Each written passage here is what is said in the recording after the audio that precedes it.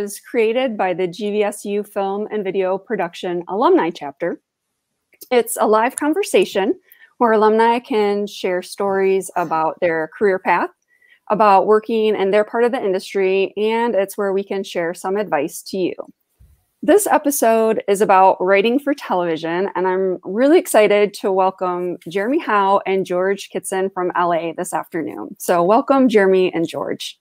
Thank you. Hello.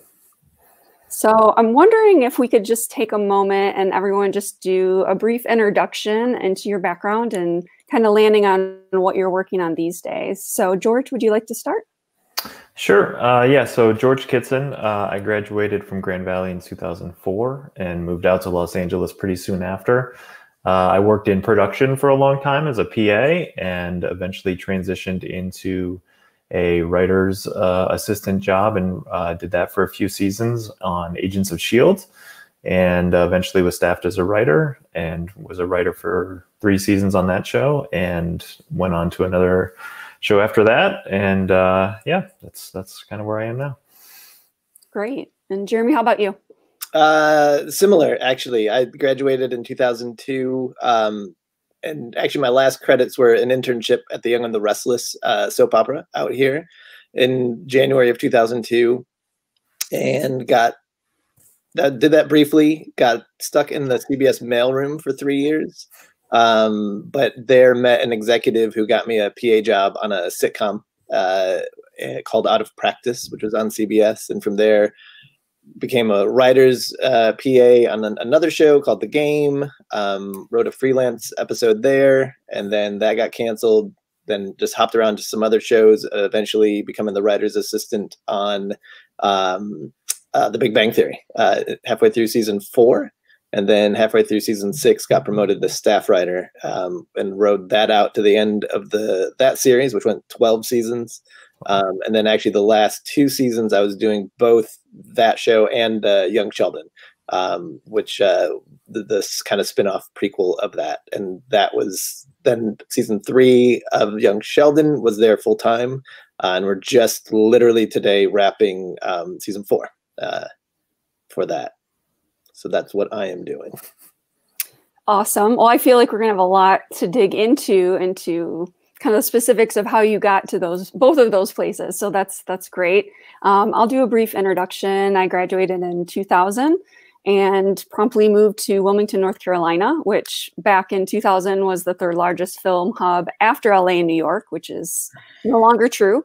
And lived there about a year and a half before moving to LA for about a decade, and worked mostly in extras casting and as a grip, but also kind of was all over the place. So production assistant, art department, set lighting, before I moved back to Michigan about a decade ago. And so now I work as a writer, editor, and book coach and podcast host as well. So I have a writing podcast. So I'm excited to get a little bit more of a behind the scenes peek, because writing was always an area I was interested in film, and just really didn't know how to get into that area. So I'm excited about what you have to share today. And so before we get into those specifics, you guys mind talking a little bit about your time at Grand Valley and what you found valuable there? Sure. You want me to go first? Okay, sure. So, I think the biggest things that I remember from Grand Valley that were really helpful was I worked on 2 of the summer film projects. And, it's not, a perfect representation of an actual Hollywood set, but it's, similar enough that you understand everyone has their defined roles, and, you're all working towards a common goal, and the hours were long, and it gave me some idea of what to expect when I first got out to LA. And, like I said, my first number of years, I was a production assistant on things like 24 and a show called Cold Case. And, I felt like I was able to kind of seamlessly enter those spaces and be somewhat confident that I wasn't going to do a horrible thing or, get yelled at. So I think those experiences on the summer film, going from, the very beginning in prep all the way through, I did editing on one of them, Flickering Blue. I think that was a very positive experience for me coming out here. I was able to use those tools, and I think that was the number one thing. I liked my time at Grand Valley. I had a good 4 years there. I don't know. That's kind of what I would say to that. How about you, Jeremy? My experience at Grand Valley, it's a little more unique because out of high school, I'm from Kalamazoo and went to Kalamazoo Valley Community College for 2.5 years, and didn't know what I wanted to do, and then was interested in film, but didn't even really realize that you could go to a 4-year school and study it until I found out that Grand Valley had a program, and it was only an hour away. So I transferred, and all my KVCC credits transferred, including beginner and intermediate bowling, both those. But because of that, once I got to Grand Valley, I got all the prerequisites out of the way, and I needed to get 3 film program classes out before I got actually into the program. So once I actually got into the film program, all I had left were film classes to take. And so I was there for I feel like it was under a year, and the 9 months kind of blasted through the film program. And then ending on with the last 3 credits I needed was the internship. So I was there briefly, but it was great. You learned what you were interested in, what you weren't interested in. And I did not do the summer film program. I did the internship instead, because I knew I've heard of a lot of people who would go to LA, and not make it. They'd couch surf for a little bit, come back, and and it's hard out here. So I wanted something to come out to. So that's I was fortunate enough with a former Grand Valley student named Jason Honeycutt. He had interned at The Young and the Restless and was still out there, not on the show, but within the CBS in the same building. And he had fortunately reached out to, I think it was Deanna Morris, who was my professor. She's the one who said it. Said if anyone is interested in an internship in LA, let me know. And I was, it was a huge opportunity to have that in with another Grand Valley student. And so I got that internship, but that was my foot in the door. Yeah, I feel like that's so much of how it works. And so my experience mirrors George's a bit more, where I did the whole shebang at Grand Valley and did the summer film program twice. The first year as a PA, and then the second year as key grip. And just really, again, it's not exactly like being on a film set in LA, but it definitely helps to prepare you for your length of days, and kind of the amount of work that goes into things. And so I really appreciate having that. And for me also too, it was just about the community aspect. So, most of my very dear friends, even met my husband at Grand Valley, but just so many of us trickled out to LA. So for me, it was nice. We all kind of came out at different times, but it was nice to have other Grand Valley faces out there that kind of could help get me some work that were already working in the industry as well. And so that was really important for me. And so, yeah, I like hearing your story too, Jeremy, because I wasn't that aware of internship opportunities. So I like that you took that path, and that was really helpful for you to get out there and kind of stay out there. Because I know that piece can be really tricky if you don't have something in place. Yeah. And I will add a key, when I heard about that Jason was offering this opportunity to at least, send in a resume, I emailed him. And, I just sent him an email that I guess was professional sounding. And what he told me because I had never met him. And once I finally met him out in LA, he had said that a lot of people emailed him like, hey, bro, like hook me up. And he just deleted the email. He didn't respond. He didn't do, So advice to students, take every opportunity serious and treat it in a professional way, because you are, even an email, you are kind of it's a first. I'm blanking on the word. Impression. Yeah, there you go.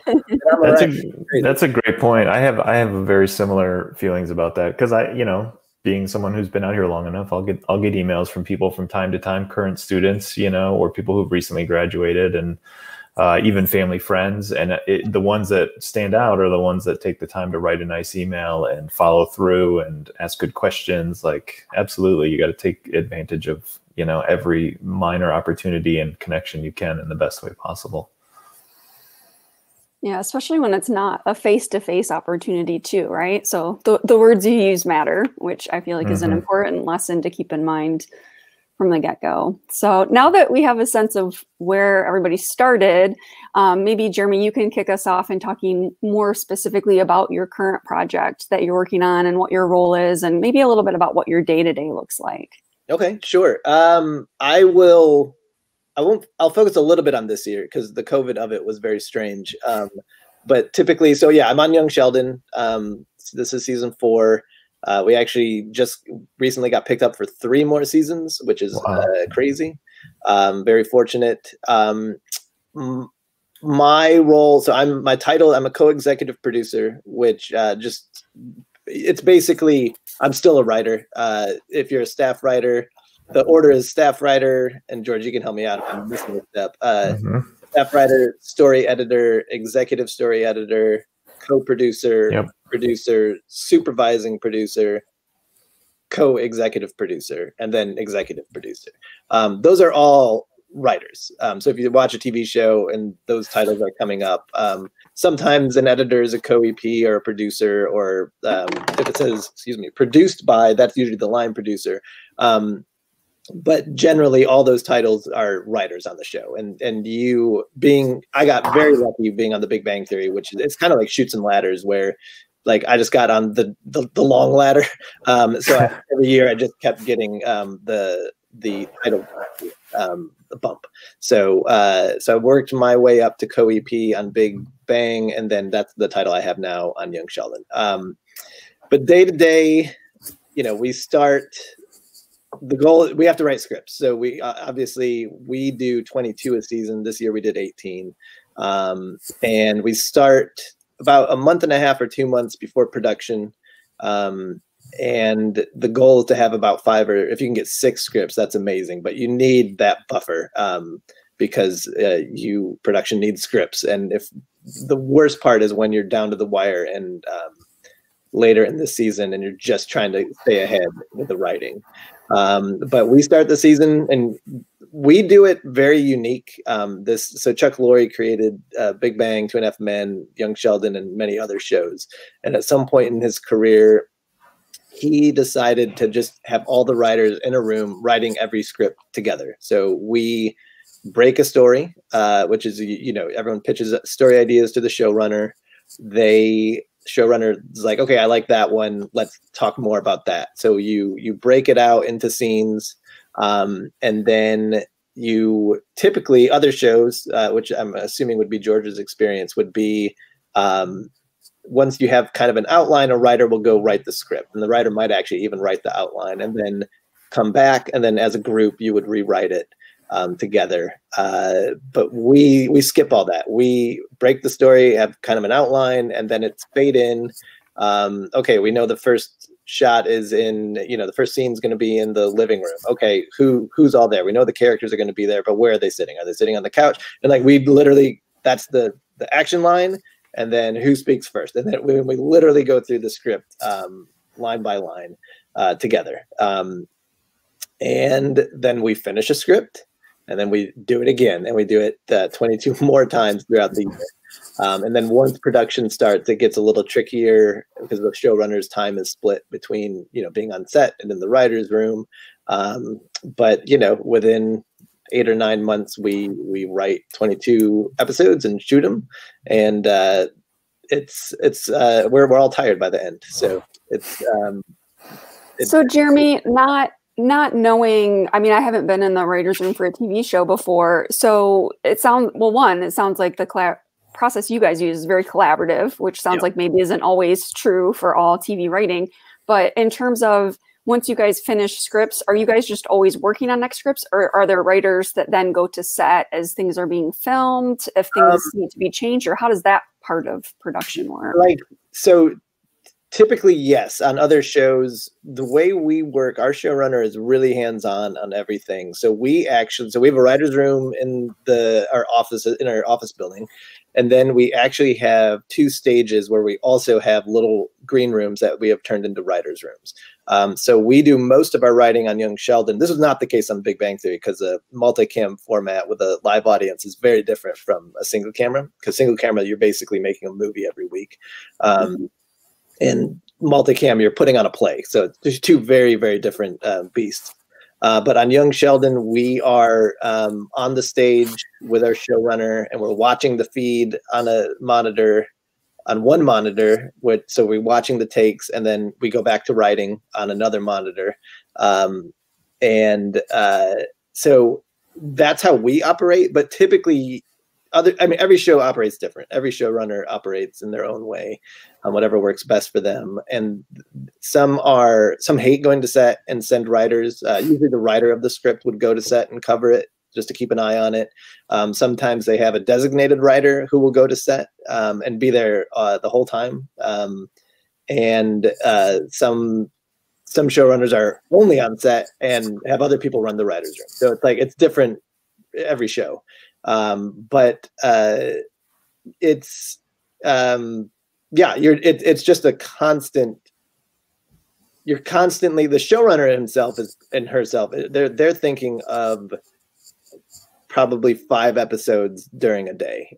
They're either in pre-production on a script that's finished, the script you're shooting, the script you're writing, and then you're editing a script that's already shot, and there's probably one more percolating in there also. So it is, it's just a constantly moving machine, where it's a lot.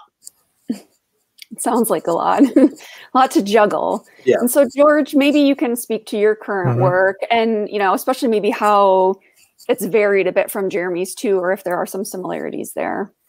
Yeah, so the bulk of my writing work was on Agents of Sheild, but I've been in a couple rooms, and yeah, they sound very different from what Jeremy's describing. I mean, I think the ultimate function of it is the same, where you're breaking story and breaking the season and coming up with the different episodes. But then I would say where it differs in my experience was we did not, in the rooms I've been in, we have not written them collaboratively. It's been, you get to a point in the first day or so of breaking the episode where it's your episode, and then you're kind of leading the discussions, and you're the one that stands up and kind of puts those ideas up on the whiteboard. This would be obviously pre-COVID when we were all in a room together.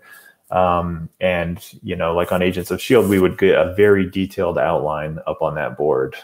It would start very, very brief, kind of story ideas, and they would get more and more firmed up as we went, to the point where before I went off to write an episode, I would have every scene in some version up on the board in a very, there's a nice picture of it. It would look like that. We called that a brick by brick, which I think is, again, kind of unique to my bosses on Agents of Sheild. But the idea would be that you had a beginning, a middle, and an end for every scene. And you can see the different colors are sort of the different storylines that we're following, the different groups of characters in the episode. I believe this is from a season 4 episode I wrote as a freelance episode when I was still the writer's assistant. But what was great about something like that, and I if I ever get to run a show, I would like to do something like that, because I think it takes a lot of the guesswork out. So the last thing you would do before you would go off to write would be you would stand up there and you would pitch that whole episode out to the entire writer's room and the showrunners. And you pause at the end of every act, and they give you, detailed notes and feedback.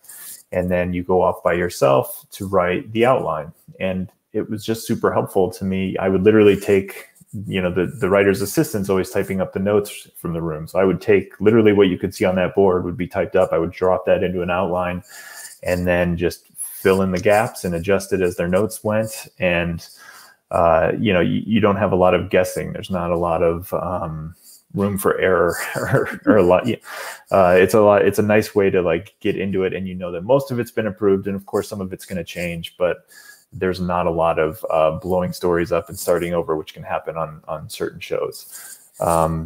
So I'd say that's very different from the way Jeremy described it. But otherwise, it's very similar. In television, the writers are, kind of king. The showrunner is also you could call them the head writer. They're the one that makes all the creative decisions.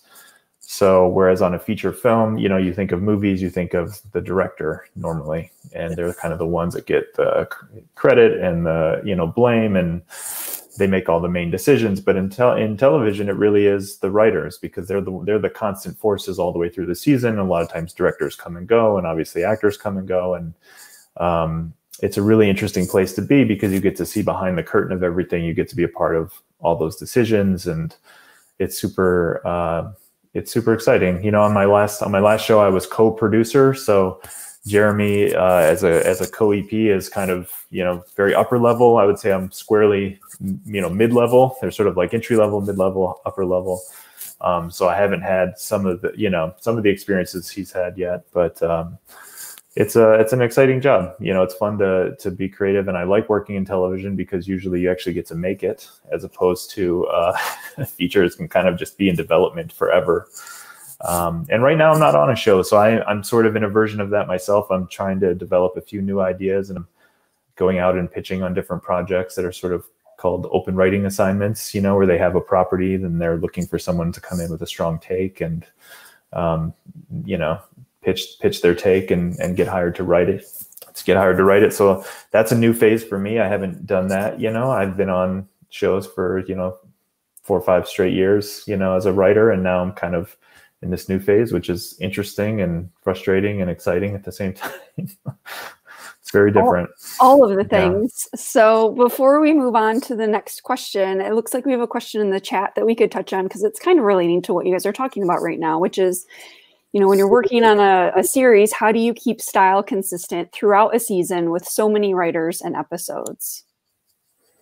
Yeah, I'll jump in. I think, you know, it all comes down to the showrunner, because you have all the writers in 22 episodes, but you also have several other directors coming in to throw in just another, you know, someone else in the mix.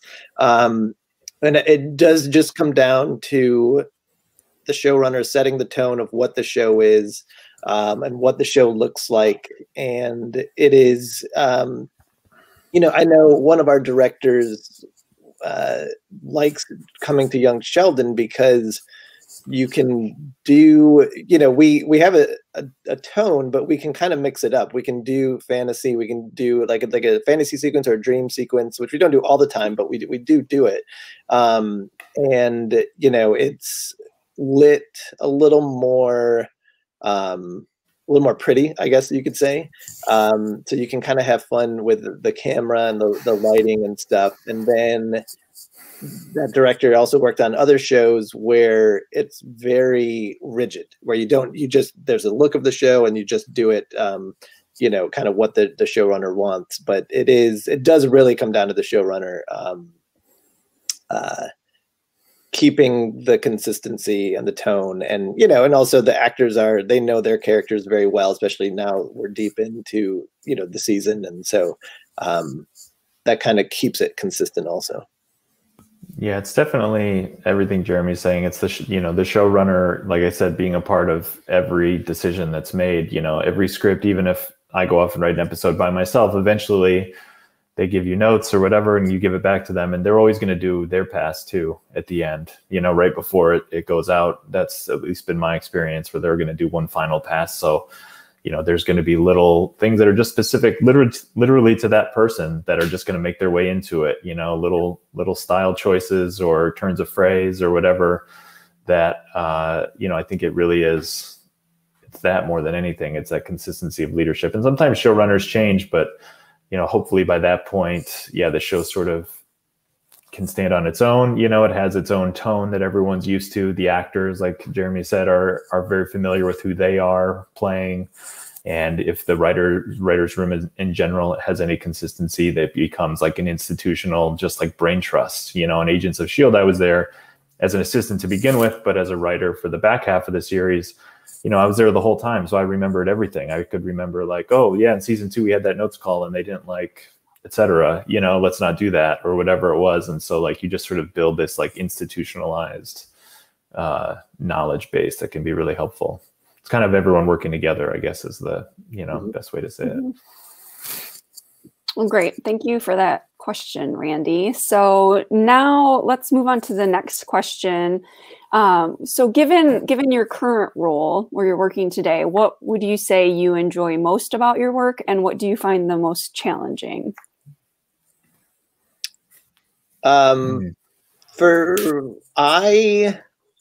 I enjoy, so like I kind of talked about the difference between the multicam and the single camera, and I really enjoyed the single camera being here on Young Sheldon. Writing is fun. I also have been able to go in the editing room and help out with the post production and just kind of help with that. And I really like, excuse me, being on set also, because that's where it's being made, where, you know, a joke or a line or, you know, you kind of get it how you want it to be, you know, how you heard it when you wrote it. And again, like that still falls on the showrunner, but you can also be helpful on that. Or if something's not working, you can pitch another joke or whatever. And actually this season I was able to direct an episode too, which is really fun. Tons of work and super stressful, but really good experience. So, you know, the writing allowed me to get to that point. But yeah, and it's also just fun to be in a room with other, you know, really great writers who are super funny and, you know, spend the day just trying to come up with funny stuff and, you know, and good stuff. And it's a fun collaboration. Yeah, my favorite part, like I said, I'm not on a show at this moment, but my favorite part kind of the job is the writer's room. And just, you know, in a normal pre-COVID era, you'd be in that room for, you know, 8 to 10 hours a day with the same group of people. And if you like those people, it's awesome because, you know, they're all also like very smart, interesting, funny, creative people who've all led very different lives. And, you know, you start with literally a blank whiteboard at the beginning of a season and at the beginning of an episode. And by the end of, you know, those weeks or several months, like you can look back and be like, how did we do all of that? I don't even remember doing half of it. It was so much work, but it was so exciting to like just turn nothing in the blue sky phase, just, you know, into like a whole interesting storyline that took place over several episodes. Like I don't know, I still get a thrill out of that. And it's very exciting. And so it sounds like we have a few questions coming in the chat. So I'll ask the next one. How long does it take to write an entire season?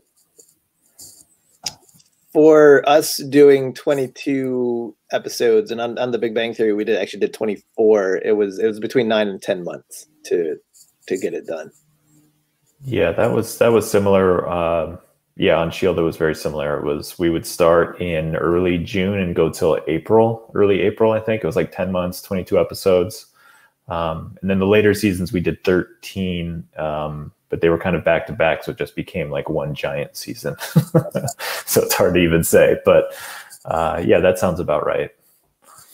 And there's another question, and I'm kind of curious about this too. So like, I know what hours are like when you're working on set, and you usually have like 12 to 14 to 16-hour days typically. How many hours do you work a week as a writer? What does your day look like? You know, I think the answer is it probably depends on who your boss is and what their method is. You know, I've heard plenty of horror stories about people working, you know, through the night and getting lunch and dinner and breakfast there and never going home and, you know, always being in the office 7 days a week. Thankfully, knock on wood, I haven't had to do that yet. I've been on shows that are pretty rigid to, you know, 10 to 6, that kind of a day, like with a lunch break, obviously. But yeah, I think it really just depends who your boss is. And if they want to stay there as opposed to going home, what their home life is like, they might not want to be there. So it really just depends on a lot of factors. Yeah. How about you, Jeremy? I'm also about 10 to 6. And, you know, if I'm on set, sometimes we go later, but sometimes we're done a little bit earlier on set too. But yeah, it really does depend on the boss. I've been fairly fortunate as an assistant, at least. The hours weren't too bad. Some, you know, first year show, if you're on a first year show, those hours are going to be harder because you're figuring out what the show is, and, you know, that's harder. But thankfully, both the Big Bang Theory and Young Sheldon have been about the same thing, 10 to 6, sometimes even 10 to 5, 10 to 4. Sometimes it's great. So. Yeah, that sounds actually really wonderful. If you can get that, I'll say that's so far from what I would have been used to on film sets. And I think we're pretty lucky for that, because there are people who, like George was saying, that is not their experience on the show. I actually On Friends, I guess their writers' hours were terrible. Yeah. And they were shooting at Warner Brothers the same time Everybody Loves Raymond was, and Everybody Loves Raymond was they were going home at 4 p.m. every day, and like the Friends writers would just look out and see the Raymond writers going home and being very jealous. Yeah, I heard stories like I've heard interviews where those showrunners talk about that, right? They would like be there all day. She would Marta Kaufman said like she would go home to tuck her kids into bed and then go back to work. Be there till, the morning. It's like, no thanks. Yeah, I know.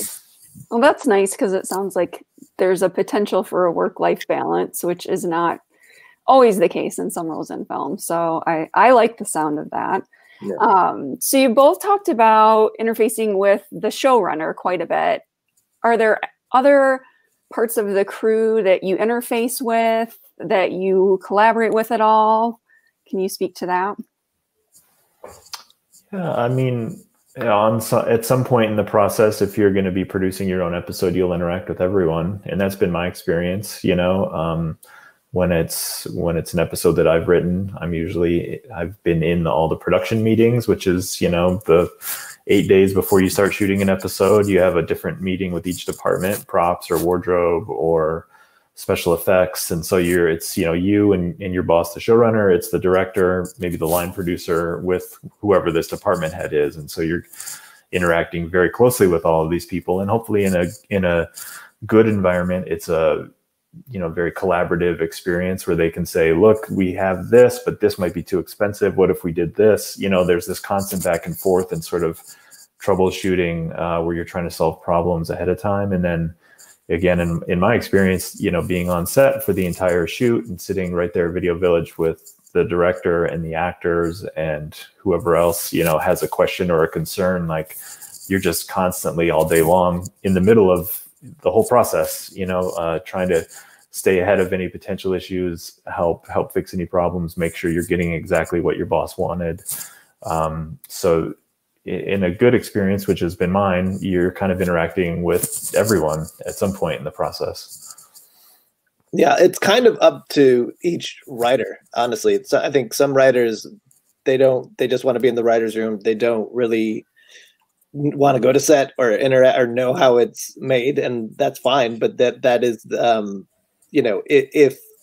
if you are interested in running a show or even climbing the ladder in kind of any way, like it's really smart, I think, to go and meet and learn from as many people as you can, to take advantage, because it's honestly like a film school every single day. If you work on a show and have access to the set, you should take advantage of it. You get to see how everyone works, and it's only helpful to learn how people work and what they do and what the process is. So yeah.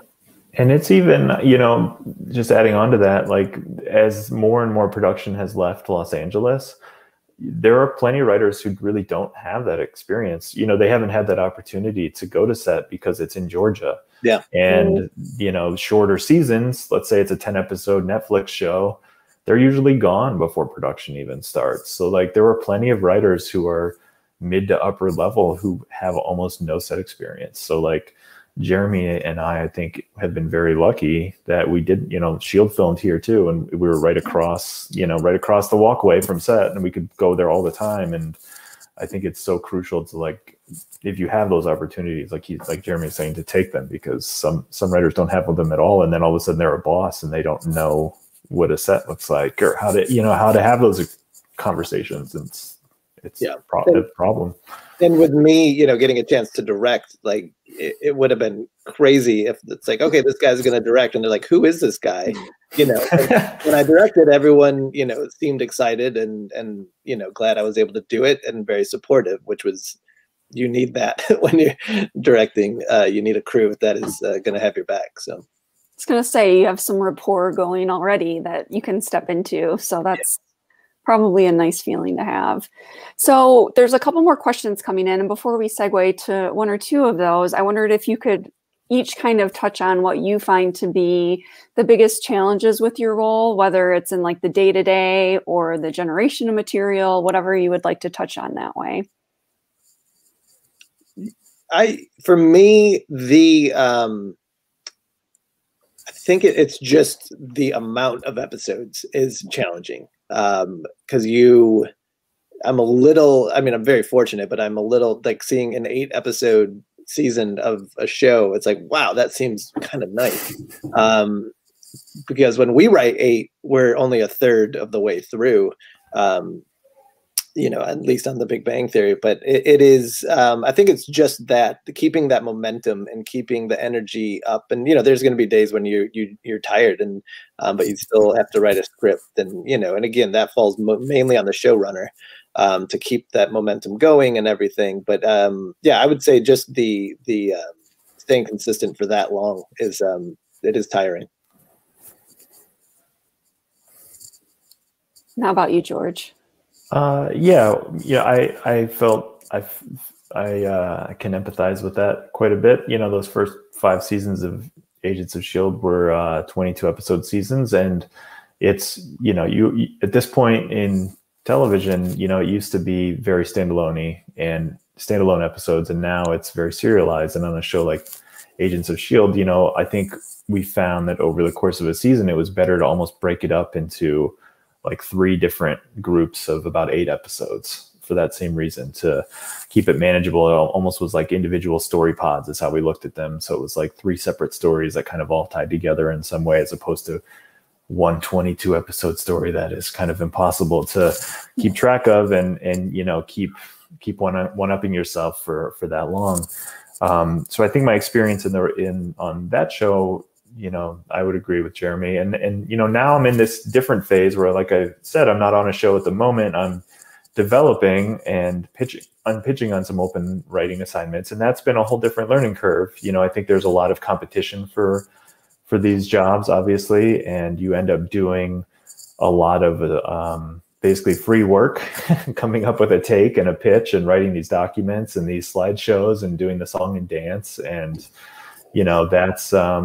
that's a whole new world, and I'm still learning how to approach that. I'm speaking to other writers that I know that have done it more than I have, and using those resources. But it's challenging. But when you're on a show and it has a room, especially when you're on a network show that has a production date, you're going to make these things, and you're just going and going and going. And then I like that, because you're going to get somewhere. And now I'm in a world where it's like, well, will that ever happen?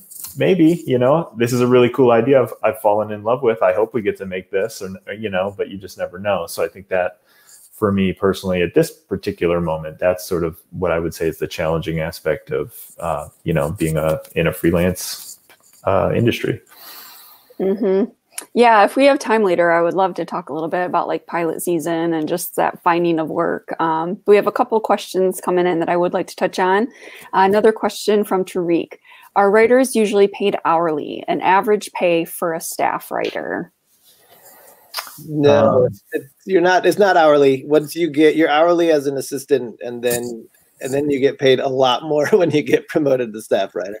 I don't even know what the minimum the staff writer is. Do you know, George? I'm not totally sure either. I know that's all decided. There are minimums that are decided by the Writers Guild. So as a writer, there's a minimum weekly salary that you're allowed to be paid. So the companies can't try to, lowball you and pay you less. So there, as a staff writer, I'm not sure what it is. It's a big bump from when you're making that weekly money as an assistant. And then once you get to the next level after, is story editor, is after staff writer. That's like, your second season as a writer, usually you get promoted to that. And then there is another increase in the weekly minimums there. But all that stuff, I'm sure, is on the Writers Guild website somewhere. You could look it up. I just to guess, it's probably between 2,000 and 4,000, because there's like different weeks. It's like a 12-week contract, or 16 or 32 or 40. They somehow the guild has mapped it out like that. And then I think the shorter the week, the more you get. So But it's a great chunk of money, especially going from assistant to staff writer is it's a big pay bump. Absolutely. All right, and we've got a question from Leah. Is the writer's room typically a competitive environment? Is there any tension between writers as they are all trying to get their ideas, jokes onto the show? It's a great question. I'll jump in. It's show by show. It depends on the environment that the showrunner has set. Sometimes it's super competitive and super toxic and an awful place, and sometimes it's great. And I've had a really good experience where I've been, where people are supportive, and honestly, when on The Big Bang Theory, especially, and still on Young Sheldon, when you are doing that many episodes, as far as like it feels great to get a good joke in or a good line or whatever. Like it feels great. But also you want to go home. So that if someone gets a great joke, it's like, good, I got a joke in, let's move on. We can keep going towards the end of the script. So, and sometimes it does, you're bouncing ideas off and, you can pitch a great joke and then someone just jumps on top with it even better. But like they might not have gotten that joke without yours. And so, so it's like you kind of had an assist on that one. But yeah, so it is room by room, but, personally, I think if it's an environment where everyone's on the same team going for the same goal, that is better. And, competition can breed people working harder, but like if it's toxic, then it's negative and it's not great. So. Yeah, you hear plenty of stories about rooms like that, toxic, environments. And obviously there's been a lot of articles written about things like that in the last couple of years with certain producers and showrunners. But yeah, in my experience, I have not had that. It's usually been a very collaborative, sort of team-based approach to everything. But, I feel like we're saying the same answer a lot, but it kind of really does depend on who your boss is. I mean, it's like any workplace, you're the person at the top of the, food chain kind of sets the tone for everybody else. So it really just depends on your showrunner. But so far, knock on wood, I have not encountered very toxic environments. I'm wondering, we've got a question from Kim Roberts. Hi, Kim. So let's do this one. And then I have kind of a question about how you guys worked up the ranks a little bit too. So working with young actors in Young Sheldon is different from The Big Bang Theory. I imagine your own children have a great influence on writing for Ian and Reagan. How do the writers draw on their own children and teens? Yeah, I mean, I think obviously Agents of Sheild is a little bit different, but any mainly a sitcom, like you're drawing from your own life a lot. And I mean, this is the Dick Van Dyke Show. Carl Reiner told the writers, like, okay, go home and then come back and tell us what happened. And that's going to be our episode. And, that was what Phil Rosenthal did. He took that advice from Carl Reiner, and that's what he did on Everybody Loves Raymond. So like the writers I think you're always drawing from your own lives. To the specific thing with the young actors, like I'm very fortunate where my kids are 13 and 11, and the Sheldon and Missy characters on Young Sheldon are in that same age range. So it's both good for me as a writer, but it really played in when I directed, because I knew I was not fazed by, these kids. They're excellent actors, but they are kids. So if you say cut, they bounce around and then you got to bring them back, and, but it definitely helped in directing with them. Especially with Ian in the episode I did, he was in every scene except for 2 or 3, I think. So, but it made it very easy for me to work with him because of, because I have kids that age. So, and even one of the crew guys was like, "You have kids?" And I was like, "Yeah." And he's like, "How old?" He's like, "Okay, I could tell." So it's very, very helpful in that aspect. And that's fun. The kids have informed your work. Mm-hmm. That's great. So I wanted to take a few minutes and maybe talk about, obviously you guys have kind of progressed through the writing ranks to where you are now. And I'm wondering if you can talk a little bit about how you learned the ropes as you went. So I know you both have some like PA experience in your background, but how did you kind of segue into writing? And then what did that kind of look like as you worked your way up? Yeah, I'll go first.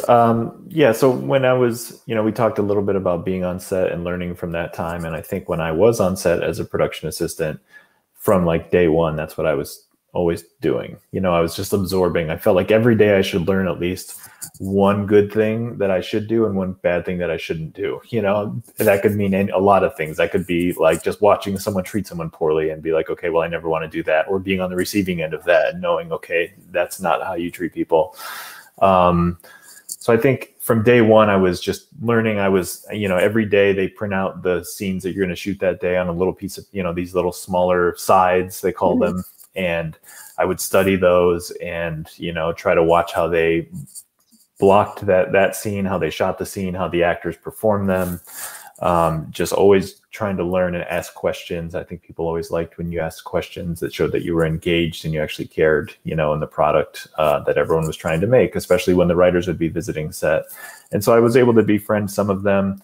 And then eventually when I did finally transition off of set into a writer's room on a show called Touch, it was season 2 of Touch. It was on Fox. It was a Kiefer Sutherland show. And that was just, I was then a writer's PA, which was, very different. I wasn't on set during filming. Instead, I was in the writer's room, offices, answering the phone, making copies, getting coffees, getting lunches, that kind of thing. But again, I tried to approach it the same way, where now I was actually working with, the 10 or so writers on that show on a day-to-day basis and eating lunch with them. And so I approached it the exact same way. I took every script and I underlined things and I would ask questions like, why did we make that choice? Or did we, what does this mean? Or why is that happening? And just by showing that you're kind of inquisitive and interested and being open about, your own ambitions, that's what you would like to do as your career, I think people can tell when you're doing a good job and you're engaged, and then they want to help you along your journey. So, with that one experience as a writer's PA on that show Touch, one of those writers, her name is Karen Usher. She was at that time writing a pilot for Fox, and they greenlit the pilot. So at the end of the season, the exact same day, my last day on the season, she called me and said, hey, I just got my pilot picked up. Do you want to come be my assistant? So then I was, basically working with her on a pilot, which I had never done before, and that was the next several months. And then that led almost right away into Agents of Sheild. And I think it's just so important at every step of the way to do a really good job, ask questions, show that you're interested and engaged and can be, useful. Number one, you have to do your job really well. And, you can't help but befriend these people. If they're nice people, they can see that you're working really hard and they want to help you. So, Karen was one of my early mentors. And then when I got onto Agents of Sheild, the showrunners there and the other upper level writers, eventually you just form those relationships. You're around them all the time. You become friends, about their personal life, and, the day-to-day of what we're all going through. And as long as you're all sort of working together, you can't help but sort of form, mentorships with different people. Yeah, I love that. And the whole idea of kind of helping people up along behind you too. So I'm happy that you touched on kind of like that mentor role as well. And how about you, Jeremy? Yeah, I mean, honestly, again, similar. Yeah. I will just add, on top of working hard and being inquisitive, just be nice. Being nice goes a long way. And because people will want to keep working with you. And it's the same thing. So I was a PA on one show, and then a friend, unrelated, got me a writer's PA job on the show called The Game, and rose the ranks. But and told everyone knew I wanted to be a writer. So when a writer's assistant job opened up in season 2 of that, I was able to get into that room because they liked me. And I got fortunate. I mean, one of the assistants threw his back out. So for a week, I got thrown in the writer's assistant job in the room as a PA. So literally getting thrown in. And then the next season, when that same writer got promoted, they let me be the assistant. It was a pretty smooth transition.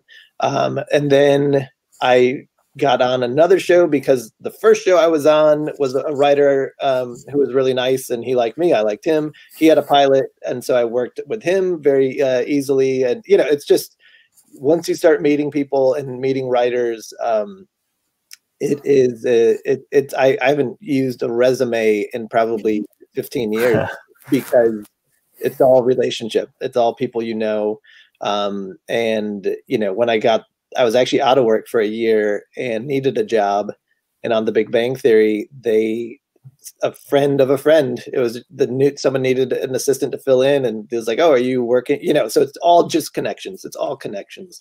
And I will say it's different in TV because the writers hire writers, the showrunners hire writers. So unlike film, where you know it's studios and producers hiring the writers. So if you get to know, like, a relationship with a showrunner is probably the most valuable relationship you can have if you want to be a writer, because they do the hiring. And I will, if you can, it's a hard job to get, but the writer's assistant job is invaluable in learning how to write, because your job is you're typing the script, you're taking the notes, but you're also in a room with 10 other writers, or 10 writers, professional, really good at their job, and you're seeing how they make TV, and you can't help but soak it in. So so that was a huge experience for me, being on The Big Bang Theory for 2 years as an assistant. Was, you know, because they operated in such a different way, I had 2 years to absorb that and to see how they worked and kind of start to pitch jokes. And so by the time I became a staff writer, it was a very smooth transition, both for me, but also for everyone else, because I was already in that room for 2 years. So, yeah. It's so much about connections, which is something I try to really let students know. And I'm also glad, because it sounds like really basic advice, the whole idea of being nice to people. But when you live in LA and you work in these spaces, you realize that that's not always common practice. And so it sounds very simple. But I remember as a casting assistant talking to people on the phone, and I don't know how many times people would say, "You're the nicest casting assistant I've ever talked to because you're taking the time to answer my questions." And I thought, you know, isn't that a basic request of my job? But, you know, not everyone takes the time to be nice. And so I feel like that does truly stand out in LA, especially, and people notice that, especially if it's genuine. So I'm glad that you both touched on that too. So our final question for today is, what advice do you have for students that want to be writers for TV? I'll go first, I guess. You know, I think I get asked that question a lot, right, by people that would like to be writers, and especially people from Michigan or other places that this LA thing just seems so vague and mysterious to. You know, I think the number one thing, and people always said this to me, is like, you have to be writing. You know, if you want to write, you have to write, which is okay. That sounds confusing and like a catch-22, but the truth to that is, you know, you have to have at least one really, really good script. If you want to become a writer, someone's going to want to read you. And if it's not very good, they're probably not going to want to hire you, regardless of whether or not they like you or you're nice or anything else. So I think it's important to, you know, pick sort of what you'd like to do. If you want to write comedies, write a comedy, or drama, write a drama. But, you know, now what's so exciting is you can find examples from almost any show or movie. You can find the scripts online, and I encourage people to, you know, pick the thing that they love the most, that's what they want to write, and, you know, find the script and read it a couple times, see what works, watch the movie or show again, see how certain moments on the page translated to the screen, you know, like really break it down and study it, and do your best to figure out what makes certain things work, and really put in your own work. It takes a lot of time. It takes a lot of revisions. You know, your first draft of anything is not going to be the thing that's going to get you hired. It's going to take you many drafts and probably many scripts to really figure out how to do this thing. It's tricky. So I think craft-wise, you just always have to be reading and writing and rewriting. I always recommend there's a lot of writers podcasts. There's one called Script Notes. There's one called the Writers Panel. These are like invaluable free resources where you can hear actual writers answering questions and talking about their process and how they broke in. And Those are very good resources, even from Michigan, that you can be working on all the time. And when you come out to LA, you know, it's really just a matter of finding your people. It's finding other people that are trying to break in and, you know, maybe form a writers group, try and get an internship, just do anything and anything at all you can possibly think of. Reach out to any alumni of Grand Valley that you can, or any random friend of a friend of a friend, and just do your best to be kind to everyone, you know, put out there what you want and just stay focused on it. It's very easy to get distracted or busy doing other things and not, you know, end up where you want to be. Yeah. I'm glad you went first, because I don't really have any. Fair. Other than, you know, I like George, eventually you will need to move either to LA or, you know, things are shooting in Atlanta. Love it. Even those things are usually written in Los Angeles, and it's different for everyone how they become a writer. But I do think, even, you know, that the two people on this panel who went to Grand Valley, like the path was almost identical, of assistant to writer's assistant to staff writer. I think that is the most common. But even though our journey to get those jobs were different, and if you move out, it will be different for you too. But, you know, I think you kind of need to be here. And you need patience. I don't know how long it took you, George, to get your first writing job, but I was out here 11 years. So it is not going to happen overnight. But you do need patience, and, you know, and it's also, I will say, you know, it is important to know, and you might not know until it happens, but like the writing job is not going to fulfill everything. You know, it's a dream job and you get it. But it is important to have a life, and to know that this is not going to, you know, satisfy everything. And I was lucky enough, when I got promoted, I was, I think, 33, and my grandpa had just passed away, and he was 94. And so I was like, okay, this is a big deal to be a writer on The Big Bang Theory, but like, I might live another 61 years. So like, this can't be everything. But you know, obviously chase it and do it, but have a balanced life also. Yeah, that's great advice, Jeremy. Yeah, mine, I mean, we're so eerily similar. Mine, I had written a couple of freelance episodes, but my staff writer job, full-time staff writer job, was 12 years since I'd moved to LA. So very similar. Right. Well, I appreciate you both touching on that too, because I know sometimes there's this perception that things can happen so quickly, but it is so much about being there, soaking in the knowledge, you know, waiting for the opportunity, showing that you're willing to work hard, and those things don't necessarily all happen overnight. And so I appreciate getting the timeline of it too, because it really helps to give students especially kind of like a frame of reference for what that might look like. So we're just about out of time. I'm really happy both of you could join me. I feel like I have about 100 more questions I could ask both of you. So I don't know, maybe we can do this again sometime, but I'm wondering if either of you have any final thoughts before we wrap. Jeremy? Yeah, sure. Touch on it. You know, I think it's easy to see people who are further along than you. But like in my experience, you know, I feel like I was always I was good enough for the job I was at the time. So like when I was good enough to be an assistant, I had enough assistant experience to, when I got to The Big Bang Theory, last on The Big Bang Theory, because it was a tricky room as an assistant to be in, but because I had some experience, I was able to last. And then when I got promoted to staff writer, I was good enough to be a staff writer. And then as everything kind of came along, and I don't know if I was good enough as a director, but it happened. But it couldn't have happened sooner. I needed to like be on the show for that long and to kind of, you know, be prepared for that moment. And I'm still just like I don't think I'm ready to run a show, but like maybe one day I will be, just, you know, gaining that experience. So that popped into my head when you were talking. So I don't know if those are good final statements, but that just popped into my head. No, that's great. I love that. George, any final words before we say goodbye? Yeah, I mean, all that makes a lot of sense. You know, I think I think I said this before, but from the very beginning, I tried to just absorb as much information and knowledge and experience from other people as I could along the way. And I still am, you know, doing that even now. I think that's all really helpful. And yeah, it's very easy to read a press release for someone who just sold a script for $1 million and they're 24 years old and get very frustrated, you know, especially for me now as like someone in my late 30s, even you see things like that and you're like, what the heck, you know, why so fast? What happened?